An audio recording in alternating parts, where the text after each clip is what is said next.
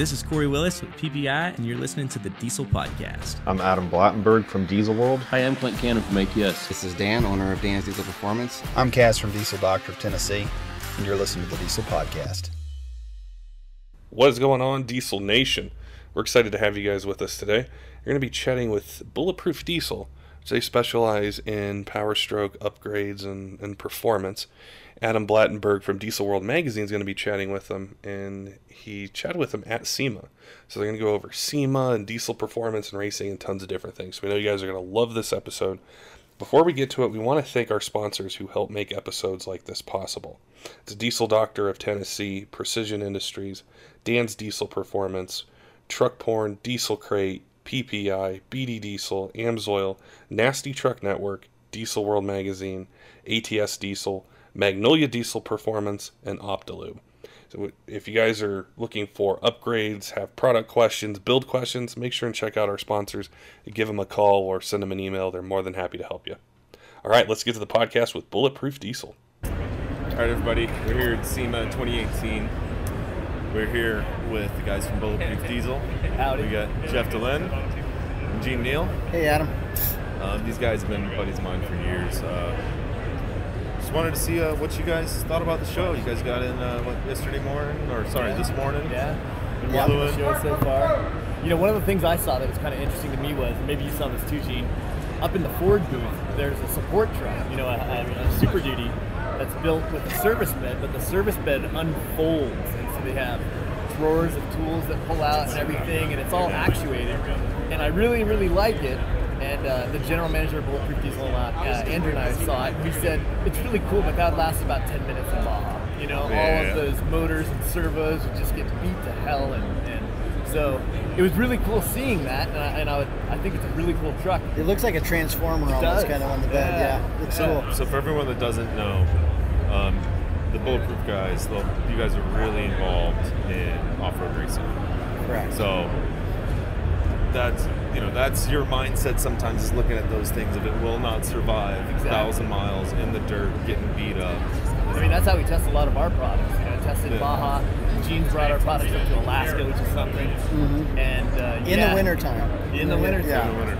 And yeah, parts really get chewed up and spit out. And so as cool as some of the stuff is, you know, you have to wonder if it would survive down there, stuff we've seen at the show. Well, I think it's fair to set the table, because when we go down to the Baja, we don't just go down to a beach and sit on a beach. We help support Cameron Steele and the Desert Assassins Racing Association, our racing team, and they'll do like the Baja 1000, and about every third year they go all the way from Ensenada, which is up by San Diego, all the way down to the tip in Cabo. And that race, they run that race in about 24 hours for the fastest trucks. Rip to the tip? Well, that's a motorcycle thing. Sorry, okay. But they'll do the Baja 1000. Sometimes they just do a big loop out of Ensenada, starts and ends. But sometimes they go all the way down to the end, and you have to have support trucks all the way down there. You can't service it at pit 1 and then beat them to pit 3.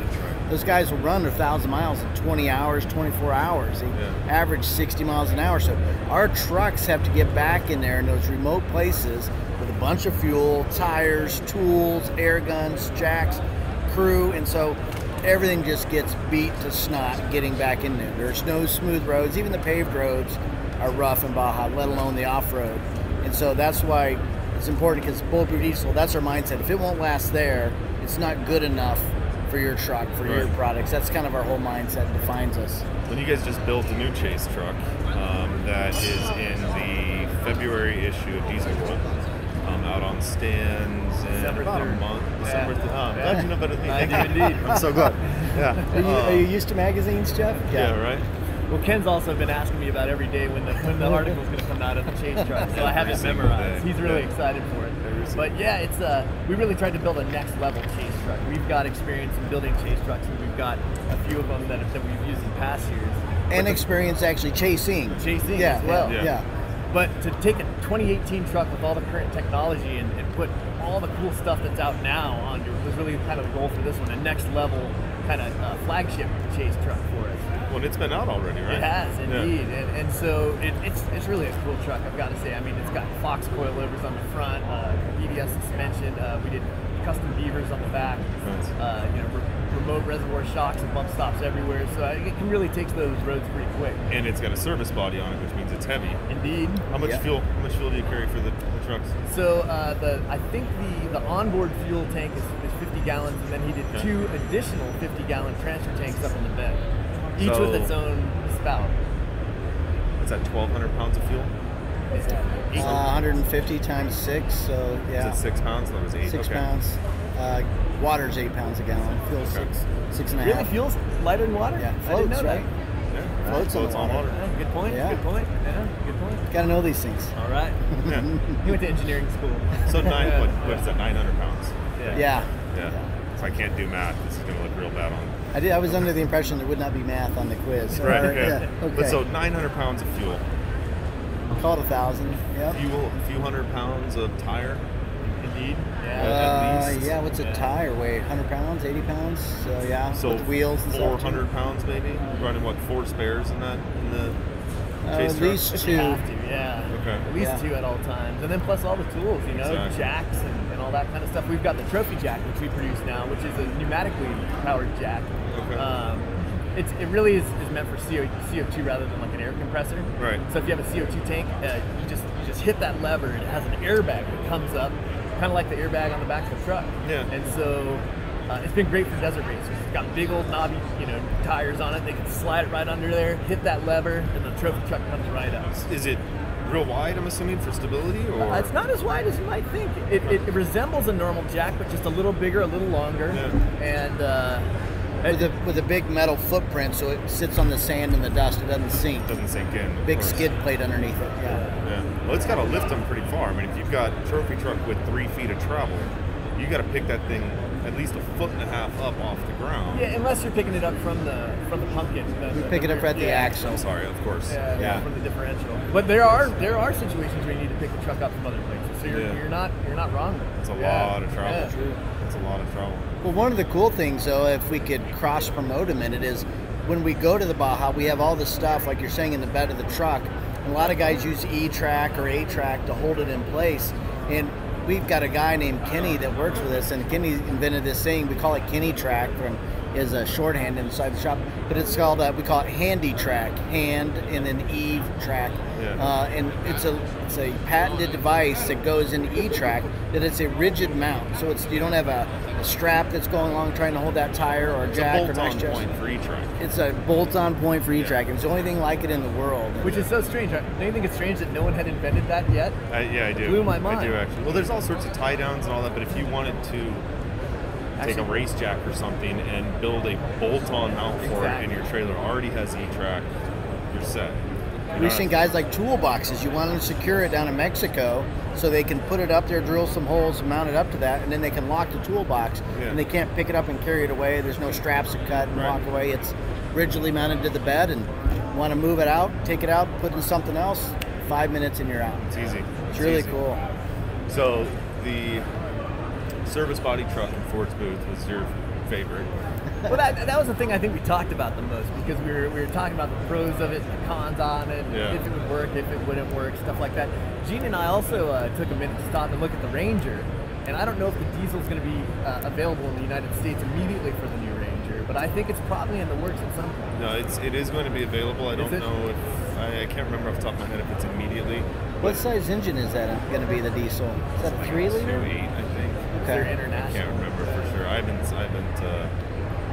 You're the guy that would I know. farm the OEM stuff out a little bit. Oh, okay. You know, until Well, it gets Gene and here. I were both saying that the Ranger looks pretty cool. You know, I like it. They did a decent job with it, we think. I wish we get a diesel Raptor here. Well, so I was talking to Gene about this. I think what's going to happen is they're saying there is going to be no Raptor because they don't want to cannibalize In the early Ranger sales. you're talking about. You know? He's saying a diesel. I know. We'll see if our We were diesel texting about this a few days ago or weeks ago, whenever it was. But it makes sense. They don't want to cannibalize the big truck market, and for the U.S., it is a larger truck market. I think you start going overseas, it's not as much of a large truck market. It's the small trucks. Like I was in Australia 6 years ago, I think. It was all Rangers. Yeah. Costa Rica, there's not a full-size car anywhere. There was a few Super Duties down there, but I mean, a few. You know, They're rare birds. And I really Yeah. think the reason that Ford's not going to do the Ranger Raptor in the United States immediately is because they want people to get excited about the regular Ranger first. You know, they don't want people to be waiting for the Raptor version. So Right. I think what they've done is announced that there is going to be no Raptor in the interim. But I wouldn't be the least bit surprised within 24 months if we see a Ranger Raptor come to the U.S. market. Yeah. So. Yeah. But that was so the Ranger and I guess we're just talking about Fords right now, huh? Yeah. Yeah. But they've Well, got that's an fine. impressive That's fine. lineup up there. It Yeah. looks good. Yeah. I like them. They always have a pretty interesting booth. And it's always cool to see the GT cars, you know? Yeah. Ford GT. Oh, I was telling Gene, I think that's the most universally respected car. Because domestic guys like it, it's a Ford. The European crowd likes it, it's one Le Mans. You know, Yeah. it's a Yeah. supercar. So in different circles of cars, that's the most respect I've ever seen a single model get. Did you see the black dually they had with the TV that popped up out of the back? Is that the one with the copper tailgate? wheels on it? Yeah, the copper one. Yeah, I did it's see like it. an 80-inch TV or something that just popped up out of the back. everybody has to have that. That's a standard feature now. Yeah, Indeed. yeah. Go Was for that it. the one that's for the tailgating option that they have Yeah, with the speakers I and think such? so. There you Yeah. go. Yeah, I hate to say it, I have not walked the show yet other than going from meeting to meeting. That's my day tomorrow. So I walked past it, looked at it, and just went, what the heck is that? And kept going. You know, That's how it goes when you're busy at SEMA. I know that. Yeah. hustle. That's for sure. That's Yeah. for sure. Yeah. Well, it's 18 years for me. How many years for you? About the I think same? this will be 16 for me. 16? Yeah, Oh, you got man. me beat. I Yeah. thought you had me beat. No. But how many years for you? I'm the new guy, only 10 or 12, I think. So, Okay, yeah. Still enough to where you're used to it and you're not walking around with your jaw on the floor anymore. I remember my first year here. It was just, Yep. Yeah. I lost my mind. Yeah. You know, I was just a little truck, kid that loved trucks and walked in here and And that would have been right when big wheels were getting popular and Yep. stuff like that. So yeah, I remember coming here and being like, "Oh my gosh, 22-inch wheels! I can't believe it." Yeah. there was, I think they were actually 30s. It's just a fake wheel. It had to be fake. And they probably wrapped it with black cloth to make it look like a tire. Yeah. But I remember it was on an H1. So what are those things? 8,000 pounds at the lightest they possibly Yeah. were. Yeah. But it was chrome spoke. And I'm looking at it going, there is no way those wheels will hold that vehicle up. I go and look behind it. There's a jack stand wrapped in black cloth, so no one can see it. It was sitting on 4 jack stands on 30-inch. Non-weight-bearing wheels. Yep. Well, if you can sell those, more But power this to that year- guy. This year, there's actually 30s out there. You guys Yeah. see the 30-inch? No. Yeah. I have not seen any with tire on it yet. But They don't make a tire, so wheels. it just rides around on the chrome Yeah. on the 30s. You're good for 10 miles. Yeah. It's basically going to do that anyway. Yeah, seriously. That's going to be the return of the donk. I had 25 series tires on a vehicle once, and I'll never do it again. Just too thin, just band-aids like around a wheel. I bent wheels like you wouldn't believe. The worst was when it would rain and you drive across a puddle, or when you thought it was a puddle, but really it was a pothole. So there goes your wheel. So Yeah. Was that your old 7 Series Beamer? yeah. Now you're a BMW driver. How do you liking your diesel BMW? I love that thing. Yeah? Little 335D. And you took diesel. it to the drag strip. Yeah, I had to take it just to see what it would do. It ran a 14.2. That's not bad. not bad. Yeah. Yeah, that's not bad. Trap speed was low. I want to say it was like 79. Takes a while to spool up, maybe. No, it takes off hard. Does it really? And then it kind of falls on its face. Uh-huh. But it's 200 horse at the wheels right now. It'll be 400 around March. We got some stuff on order for it.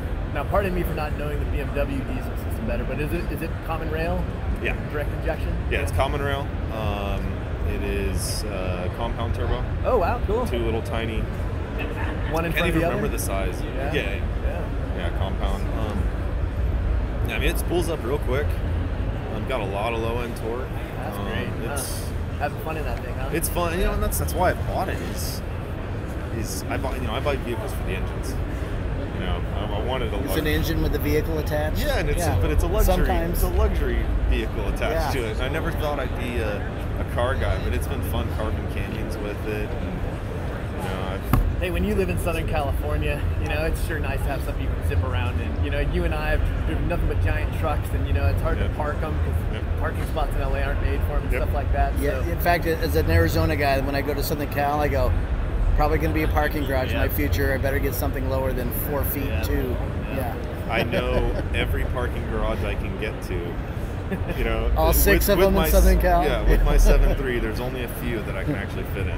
That reminds me, I used to know every bathroom on the way to work in case I had to make an emergency stop, which happened.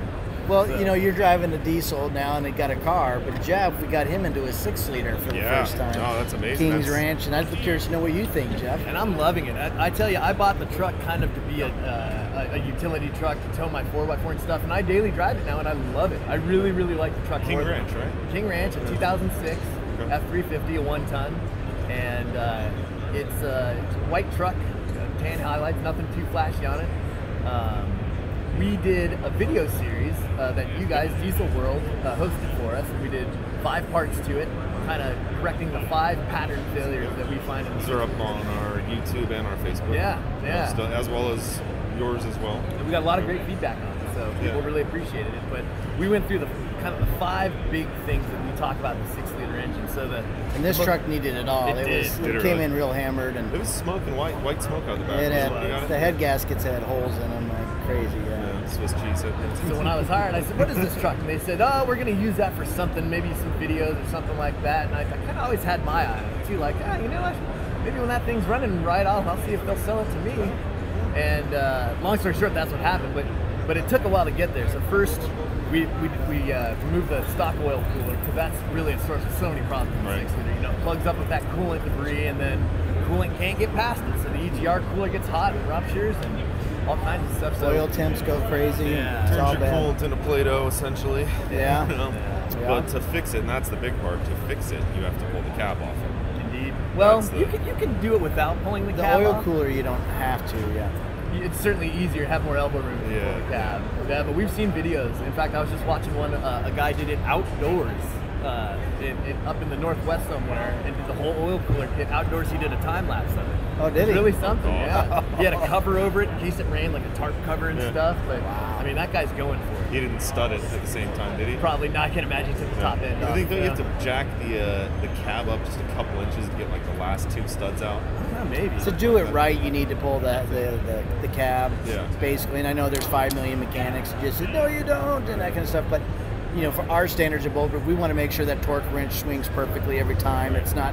Was that a click or did it hit the the degas valve or something? We want to make sure it's perfect. Is it and my so that's elbow what or we did it do. actually click? Yeah, Is that I'm my getting arthritis? old. I don't know. Yeah, so that's what we do. But I'm sure you could get around it, and if you had to, you could. But we don't.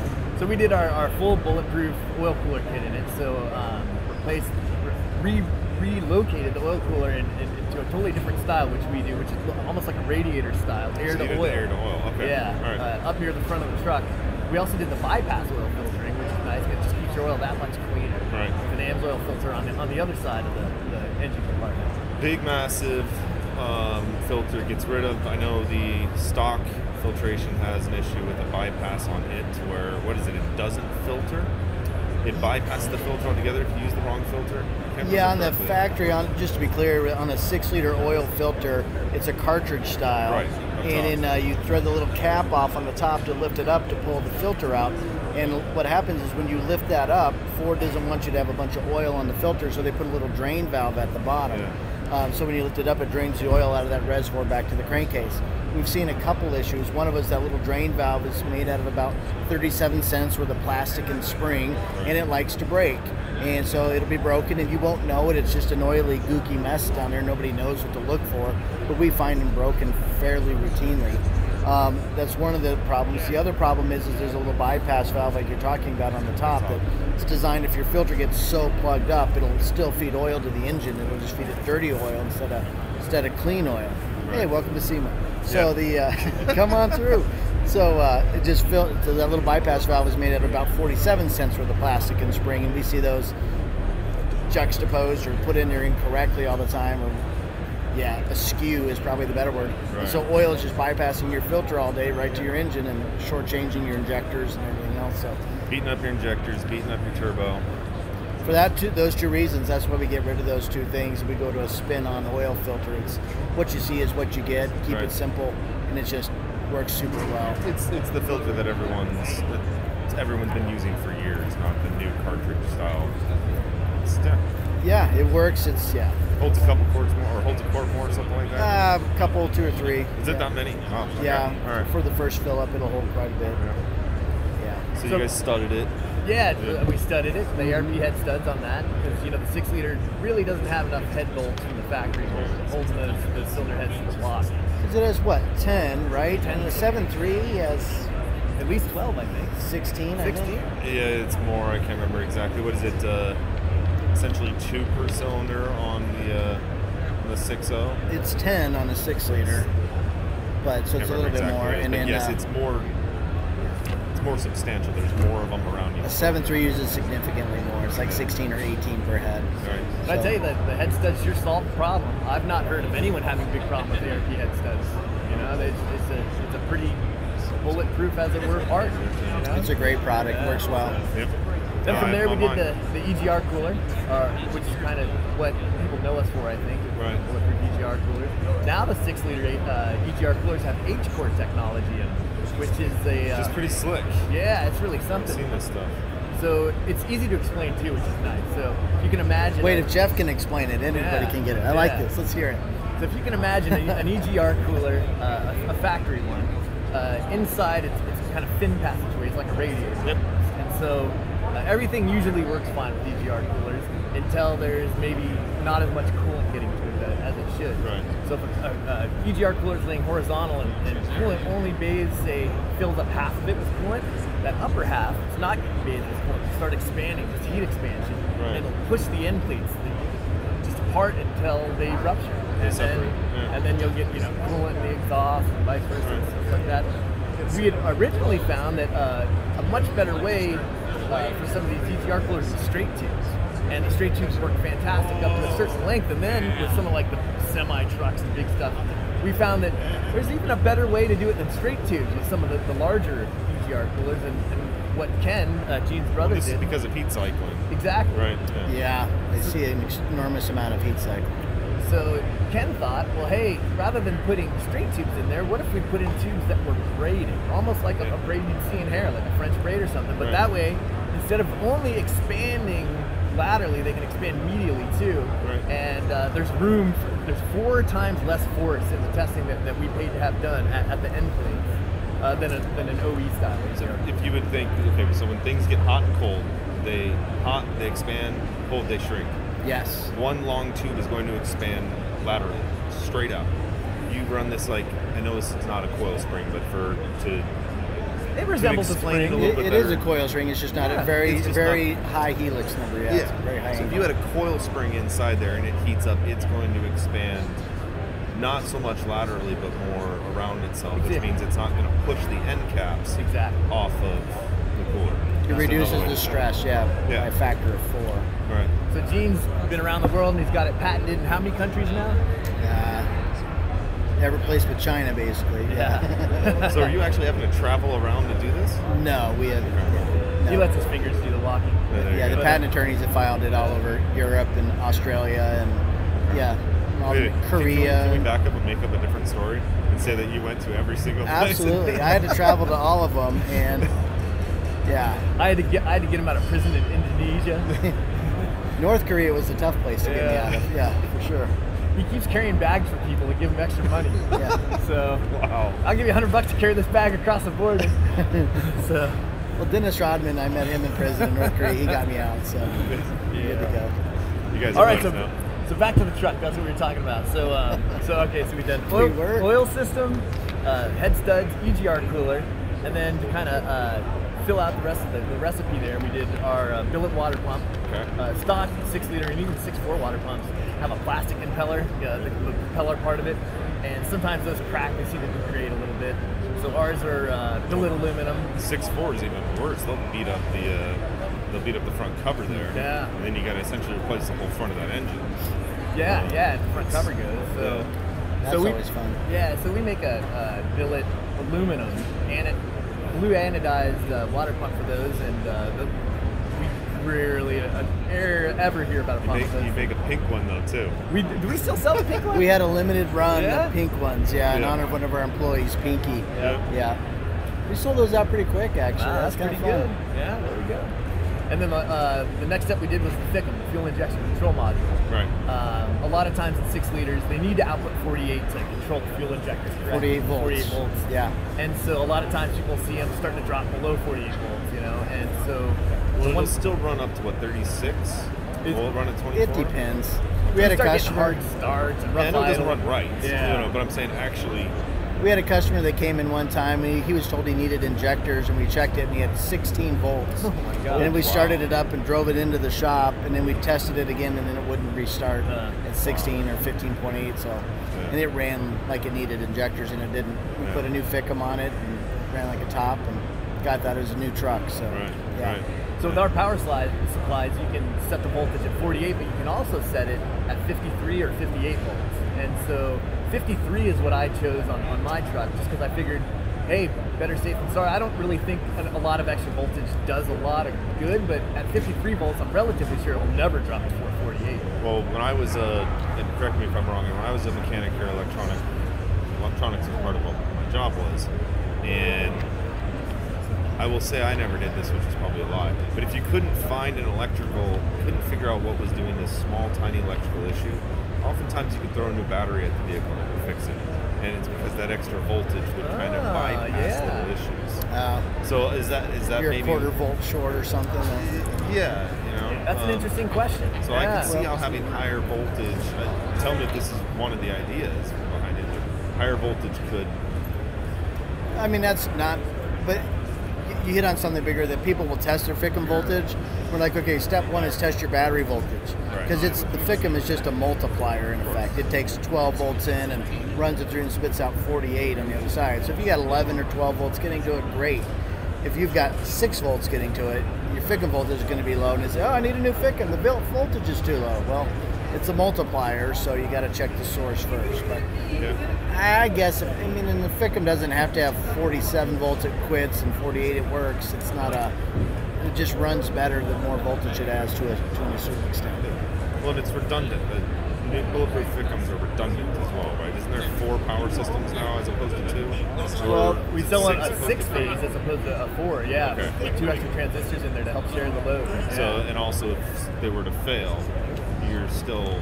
You got backups. You have backups, exactly. I think more likely it's better to say that the chances of one failing is lower because all of 6 of them are now working together, and so none of them have to work as hard. Right. So none of them are. It's like having a 6-cylinder engine instead of a 4.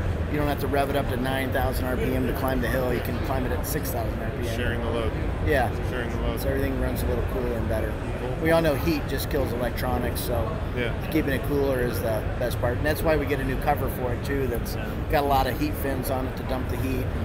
And very thick circuit board. I mean, it lives on a valve cover. Yeah. It's bolted up to the valve cover with little rubber isolators. I mean, just it was always amazed me that you're going to take what's running the engine and bolting it up right. Correct. I mean, might as well bolt it up to the transmission or something like that. I know, seriously.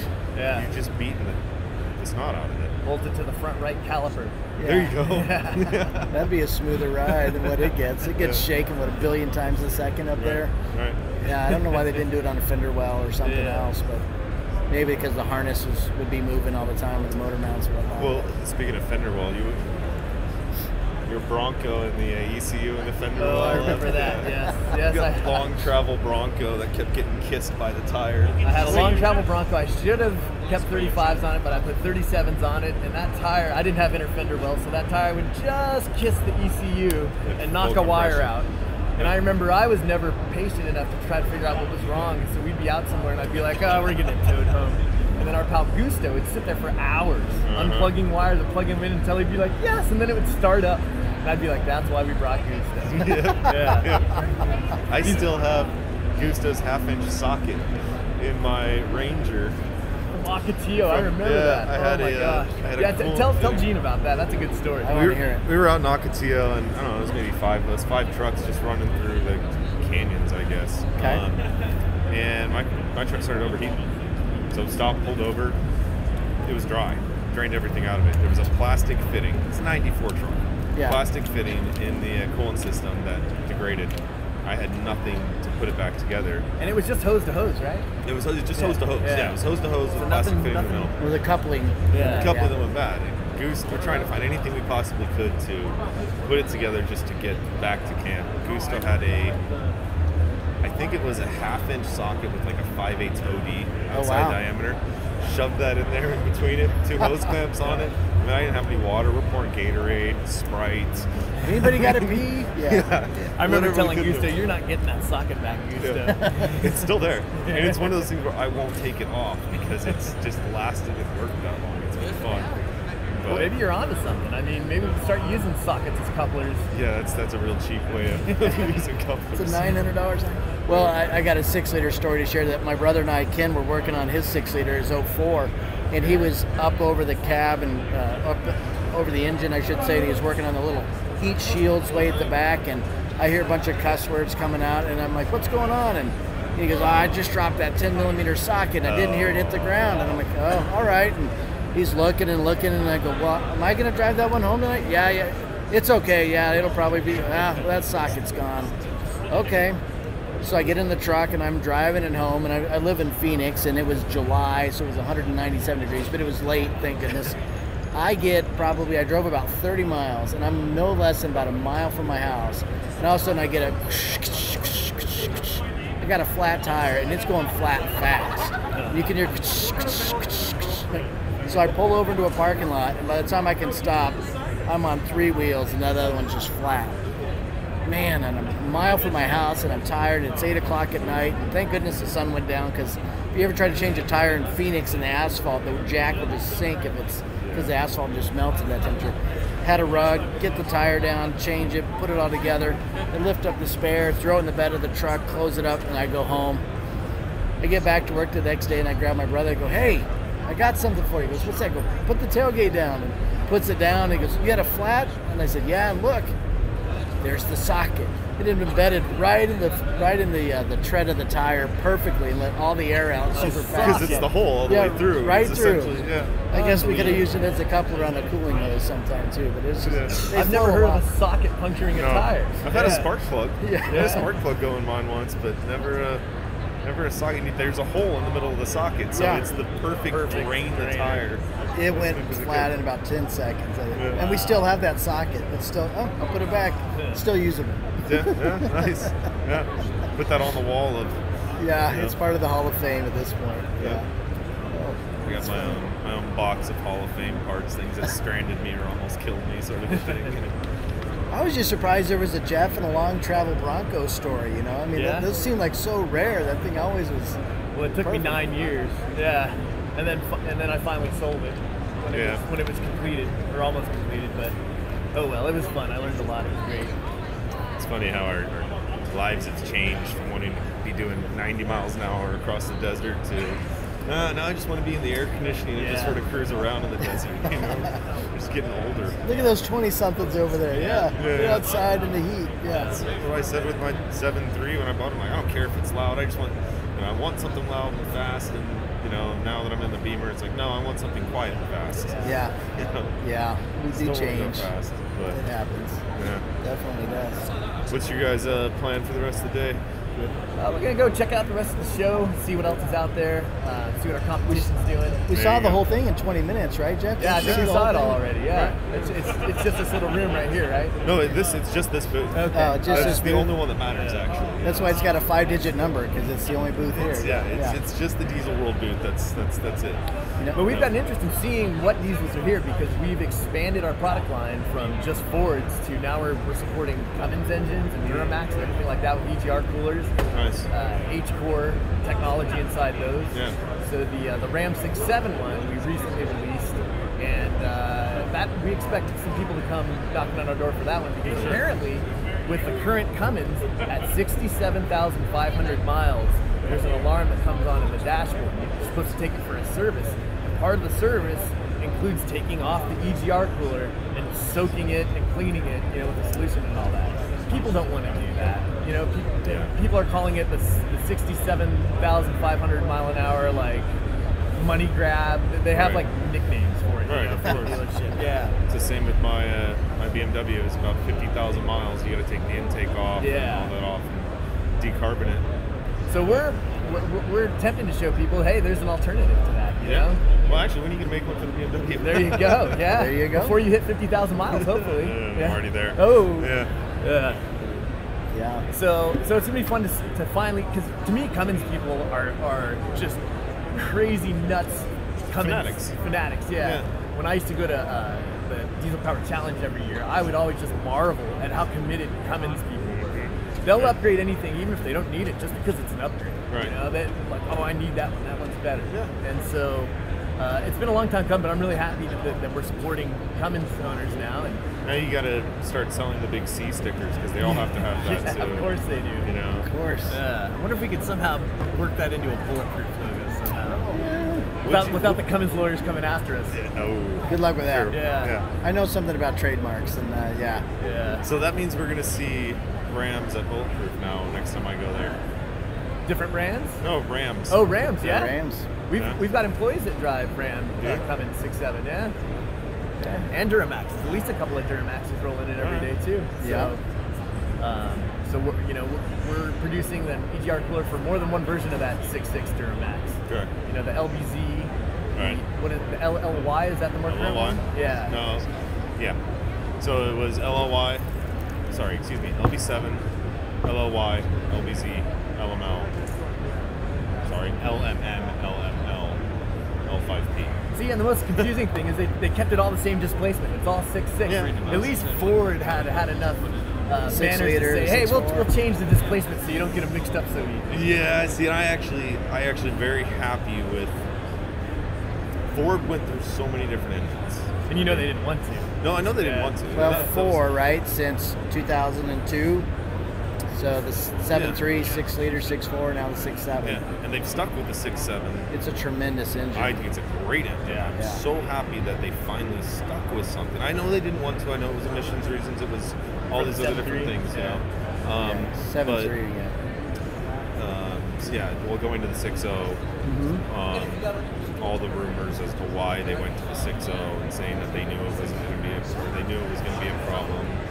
Insane rumors. It needs to be ready, but it's not ready, but it needs to be, but it's not. Yeah. It's a sticky wicket for everybody. Nobody likes those situations. 6.4 was the band-aid to get to the next one. But Duramax, that bottom end for the most part, I'm going to get yelled at by so many people for saying this. You get yelled at no matter what. For the most part, that rotating the block has been the same all the way through. The rotating heads, mass. for the most part, have been the same. You know, they just changed for injection. It's the same thing with Cummins. They've essentially stuck with this one thing, which has allowed the aftermarket to get behind it. Oh, that's a good point. And really push all these performance stuff. What Adam's saying is you can buy one set of pistons from your really old Cummins and put them on your new one too. Essentially, right? Yeah. One thing that always struck me about built Duramaxes is when they go down a drag strip, they almost sound like a gas engine. Have you ever noticed that? More than a Cummins or a Powerstroke. They all have their own sound. Yeah, I guess but, depending on how it's built, yeah. But I always thought that Duramaxes had almost a gas sound when they're built. Yeah, I can agree with that. Totally depends on their build. If they got a big VGT, they sound like a helicopter or turbine engine. Yeah. But, whereas the 6.0 sounds like Chewbacca. Yeah. You know.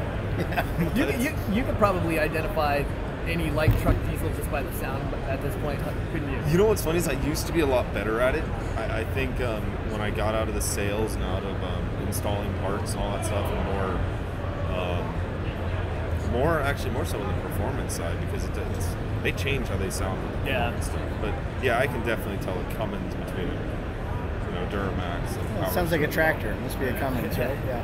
The new 6.7, Gene's got a 2018 that's so silent, it's just incredible. Just Powerstroke, yeah. Yeah. 6.7 Powerstroke in his Ford. When you sit in it, you could swear the truck was either off or you're not in a diesel. It's so quiet. It's just so incredible. Nice. I've got that one, and I've got a Raptor, a 2017 Raptor, and I almost prefer to drive the Powerstroke. Wow. It's so comfortable and so nice. When you want to get around somebody, you floor it and you go. It's not your grandpa's diesel. It is a fantastic powertrain. When our buddy Jared Jones, when he got his, he showed me something I thought was interesting. He took a water bottle and he put it on the cab of the truck, and the water was flat. Wow. It's perfectly still, no ripples in it. It was just perfectly flat. And then he put it on the tire, and it had ripples all through it. Huh. And it kind of showed me how well of a job they'd done stabilizing that cap. Yeah. You know And then he what I mean? drank the water bottle and it was vodka. Well, probably. Yeah. Yeah. Didn't you get this from Jared, Jeff? Yeah. I don't know. I don't Water know. bottle.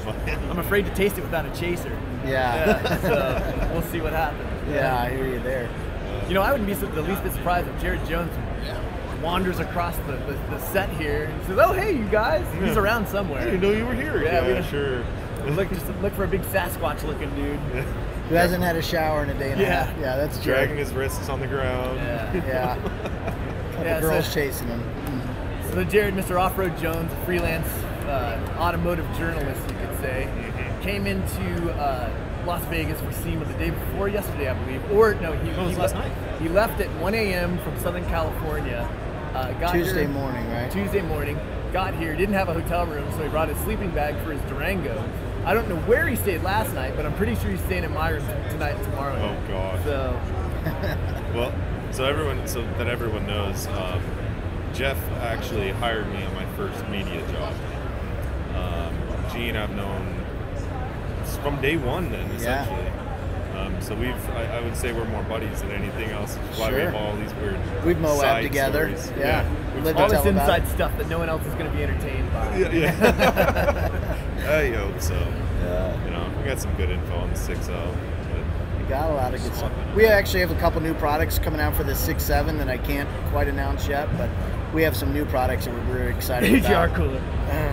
Well, something. Yeah, Jeff. Yeah. So for anyone who is looking for a sales guy, Jeff apparently now needs a job. Yeah, maybe so. Yeah. He's good at carrying luggage too. But if you just stay tuned with us and check us out, we got a lot of products coming out for him. We're just excited because cool stuff coming up, and those trucks again, we just really are excited on. They work and they work so well.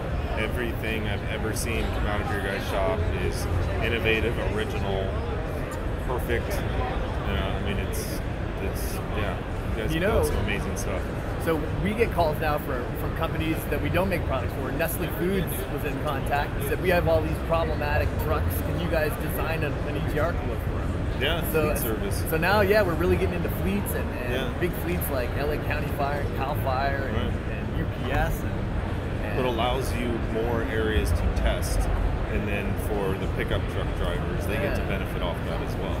So it's cool having people access us that way too. You know, some people say I had a pickup truck, but I drive a big international truck, and I saw that you guys are making EGR coolers for these now too. I want one. Yeah. Oh yeah. One guy's like, I have your EGR cooler. My boss called me up and said, we need a new EGR cooler for this other truck. Well, I got these guys that bought this stuff from 2 years ago, and it works great. Give them a call. I think we sold them stuff that afternoon, right? So we've had a couple of hot sellers already in the fleet market. So that's a new horizon for us. That's cool. Yeah. Yeah. No, that's real cool. No, what actually just out of when I was out there a year and a half ago, you guys had a new what's the new yellow machine you guys have there? It's like a vacuum furnace. It's like a Vacuum hyperbaric furnace. chamber almost. It really does. If you get the bends, we can. Yeah, no, not quite. That was pretty slick. So it brings the parts down to a vacuum, heats them up, so that you can essentially weld your parts together. It's brazing. It's brazing, yeah. Yeah. So for the audience that maybe doesn't know, brazing is a way of fusing two different products together, and it's kind of like soldering, but at a much higher temperature. Right. And we put it in a vacuum, and we pull a vacuum because that helps evaporate any oils, any moisture, anything else. The technician sneezed on it when he was putting it together. Any sterile. impurities that are there between the bulkhead, the tube, and that braze is gonna make a flaw. Right. So we got to get that stuff away. So we put it under a vacuum, and then we heat it up too. And if the braze melts at 1,500 degrees Fahrenheit or whatever it is, we'll heat it up at 1,400 for 3 or 4 hours under a vacuum. So any moisture, anything that evaporates and is gone. Yeah. Any snot, any Whatever. oils, whatever, fingertips, fingerprints, that stuff is just gone. Fingertips. Fingertips. Well, these are technicians. Yeah. So they with their own fingerprints. Anyway, so so then we'll melt, and then we'll pop it up to the right temperature for 10 minutes. Let the braze soak in and wick into between the two parts, and then we cool it back down, and it just makes a fantastic product. When they come out, you can agree with this, Jeff, that they're really shiny and new. It looks like something Apple would make or something. It looks beautiful. Yeah, Gene recently told me, hey, all the products we shoot for the website, let's make sure we get them right out of the brazier when they're looking good. Yeah. I'm like, yeah, that's a good call. It just amazed me going to that you guys shop every single time I've gone with it. Just the new technologies that are in there every time. That vacuum furnace really is something. It's got to be 10 feet tall. It's a big yellow cylinder capsule, I guess, because there's ends on both ends. But the part you don't see when you're there is there's a huge cooling tower for it outside. Right. So it's twice as big as you think it is just by looking at it. The whole apparatus. What it takes to run it. It's much larger than what you see it. But we wanted to make that investment because having those EGR coolers last is what we built our name on. And it's hard to be bulletproof diesel if your stuff breaks every 6 weeks, if it's cheap China stuff. Exactly. And so we put our money where our mouth is and we invest our money where our name is, and that's what we've done with that. And I don't think today we've even had any tube failures at all. Maybe. I don't think so. I don't think we have. I just asked about it. It was hand welded before, wasn't it? They used to be all hand welded. You can imagine how intensive that is, welding all those little tubes in. Every single one of them. Yeah. So now the guys, take a nickel solution, a brazing solution, and brush it on there, and they can load in 40 at a time into this vacuum furnace. Yeah. And so, you're taking an hour per EGR cooler of welding, if not 2, and breaking it down to a fraction. It still takes a while, but now it's a batch process, right? We can run it at night and start it at 6 o'clock at night, and it's done in the morning and be more productive. Yeah. So if anyone ever wants to come see it, come by Bulletproof Diesel. We have a retail storefront for people to come buy stuff and check stuff out.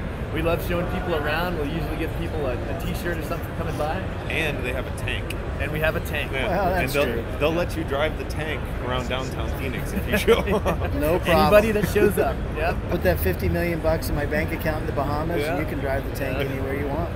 But every Friday when we put the tank away, we usually run over something. And so this is really cool. We've got a YouTube channel called, part of our channel, Things That Annoy Ken Get Crushed by the Tank. And so we've crushed an awful lot of stuff because lots of stuff annoys Ken. Right. Yeah. And we've even crushed some stuff that doesn't annoy him. What was the most fun thing you crushed? Well, they crushed a Prius before I was there, which I think takes the cake. Yeah. You can't beat that. We've done some other fun stuff. We did a jet ski not too long ago. Nice. We had fun with a refrigerator. It was pretty good. We put a bunch of cheap beer in a refrigerator and then ran that over. Didn't we do a big screen TV too? Done some big screen TVs. One of the funniest one was I just took a big can from the grocery store of sliced beets, because Ken hates beets. And we ran over it, and what we didn't think of is when it punctured, it was just going to shoot a spray of beet juice everywhere. Oh wow! So who got sprayed down? Our camera woman for that day, Dina, who works with us, she got sprayed. But I remember looking in the air and it was just a fine pink mist everywhere, and you were breathing in it in your nose and everything. It was just beets. So I'm not doing that one again. No, you just find something else to do with it, So if anyone has ideas, email me at jeff@bulletproofdiesel.com. I'll do it. Yeah, we'll smash just about anything. We've done old toilets and such that didn't work very well. Barbecue grills. Yeah. We did an old drum set that didn't work anymore. Nice. Anything and everything. So that's what we do. We'd like to have fun. Yeah. And it's a diesel engine in the Jeep or in the tank. So white diesel, isn't it? It's a what? White diesel. What's the engine? I remember sitting. It runs on multi-fuel. It's a Leland engine is the manufacturer. Okay. An L60, I think it is, a Leland 60. It actually will run on multiple fuels, but it's a cool engine. Yeah. It's 12 pistons, but only 6 cylinders. So any of your fans out there trying to figure out that math. Yeah, it's opposing pistons. Yeah. Well, you know that, but they do. Right. Now they do. It's essentially the pistons are pushing towards each other. Yeah. Yeah. Exactly. Still sounds like, if I remember correctly, it still sounds like a normal diesel. Yeah, it's a 2-stroke. Until it's revved up, it sounds a little different. But. Yeah, and I think revved up is 800 RPM or something. It doesn't go real high, but yeah, it's a cool thing. If it's 2-stroke, then is it compressed? I don't know. I don't know if there's... It's like the 2-strokes that I grew up with, 6V92 Detroits, they had to have a supercharger on them to scavenge the air out of the cylinder for better running. Then they had a turbo for the high end. So it was essentially, it was quite literally a super turbo. A super turbo diesel. Wow. But I would think that one would have to be compressed as well for efficiency's sake. Probably is, but I don't want to tell you yes or no. Right. Come on over. We'll do a Diesel World article on it. There you go. We'll climb in Done. that thing. We'll Done. run over something. Yeah. So, All right. That would be fun. It's a cool engine. I'll rent a car and I'll get the The I'll get full all insurance. the insurance. You want the no-fault walk-away insurance for $12 more? Here's 20, Yes. buddy. Hello, Enterprise. I've got a flat car I need you to pick up. A flat tire? No, flat car. At least a flat tire. Yeah. I was just driving. So I don't know what happened. Yeah, I don't know what happened. Yeah. I parked in the McDonald's parking lot, came back, and Just parked at this vendor, yeah, this customer of ours. Yeah, absolutely. So, Adam, what's new in the diesel world that we need to be looking at? oh man, you know, it's grown so much in just the last few years. I mean, I'm a little more partial on the racing side, but it's kind of been amazing just to see how the performance of diesel engines has grown.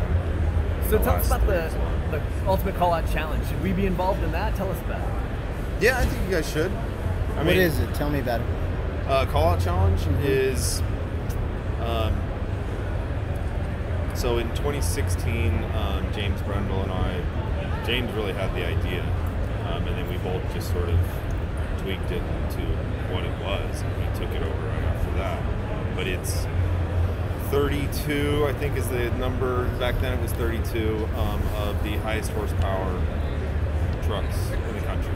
Okay. The whole idea was everyone goes to all these events to, they want to see things blow up. They want to see the best of the best. There's usually only two guys that are really clear the stands, and everyone goes over to the dyno to see them run.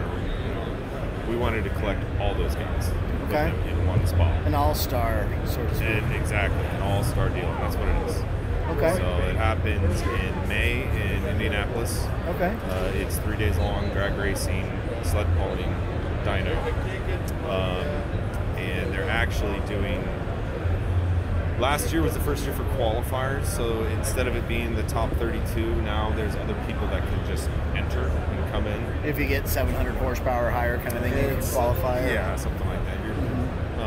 And they are trying to qualify for the next year. Okay. So you'll have sled pull and dyno going on the same day. You'll have, actually that's not true, just take it back. Sled pull's all one day. But you'll have drag and dyno going on one day. So you'll have the actual competitors dragging one day and the qualifiers dynoing the same day. So there's a ton of action going on. Yeah. Is it worth you going? I don't think it's worth anyone going to that. I mean, if you guys haven't gone out to it to see it, you should definitely at least go out and see it. One thing I thought, is most of our products are reliability based, and those guys are so custom that our products wouldn't even close to it. But some of them might use our water pump or our 58 volt Thickum. Think about what they're towing to there. Great point. Yeah, they're all towing there. Yeah. Yeah. So then, and even every single person that goes to that show, they're not all hardcore racers. They just enjoy it.